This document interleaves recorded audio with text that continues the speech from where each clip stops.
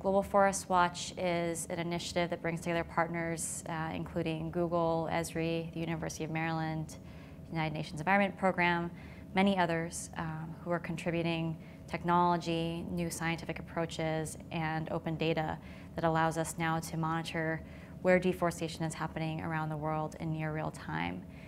Specifically, we're bringing two critical new data sets to the table. One comes from the University of Maryland that shows us at 30-meter resolution on an annual basis where trees are being lost and where they're regrowing around the world. The other key system is called FORMA, stands for Forest Monitoring for Action. And this is the near real-time system. So at a 500-meter resolution, on a monthly basis, we can receive alerts about where forest loss is happening across the tropics. And when you start to overlay this data with additional contextual information about types of forest cover, where concessions are located, where communities are located, then you can start to tell a very interesting story about what's happening to our forests.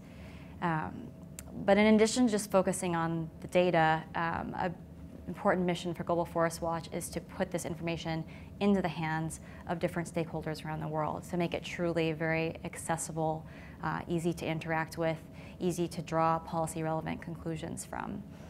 So the Global Forest Watch website, which is now available, anyone can visit, allows you to interact with the information in a very intuitive way. So if you know how to use Google Maps to find a nearby restaurant, you should be able to navigate on Global Forest Watch pretty easily.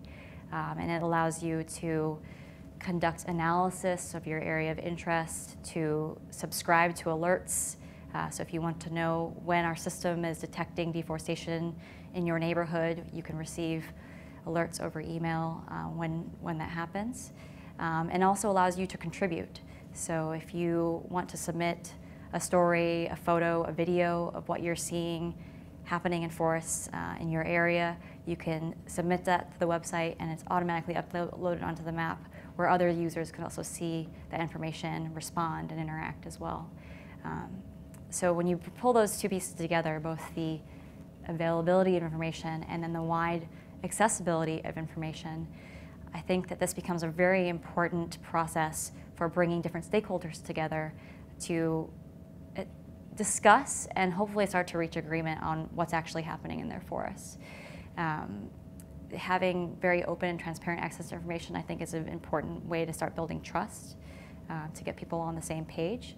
In the past, information has been something that is often tightly controlled by certain groups, and that can be very disempowering for communities and for civil society organizations who want to understand an issue but can't access the same data that governments can see or that companies can see.